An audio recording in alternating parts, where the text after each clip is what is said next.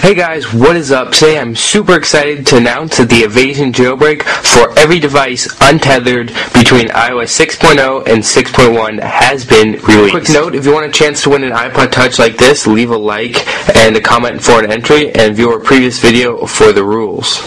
Now the first step you're going to need to follow is go into settings, hit that general button right there, and then you're going to see passcode lock. Make sure that's turned off. If it's on, switch it off, which you can do in the next page. This may interfere with the jailbreak, and you can turn it on immediately after the process is over.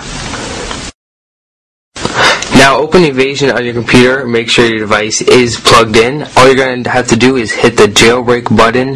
That'll be on the very front. Like we said before, make sure your passcode is off before you do this because that could create problems. Now once you hit jailbreak, you can see the little loading bar go by, and within a few moments your device should be jailbroken.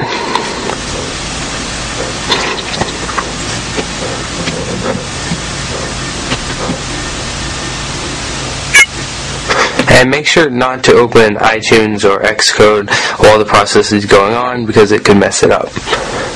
Just sit tight and we're going to wait for it to finish.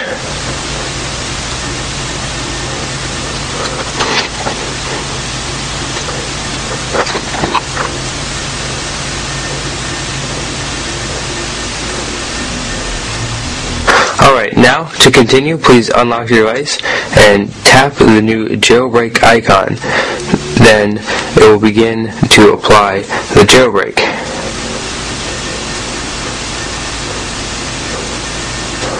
Now the jailbreak is complete, and when your device restarts, it should have cydia.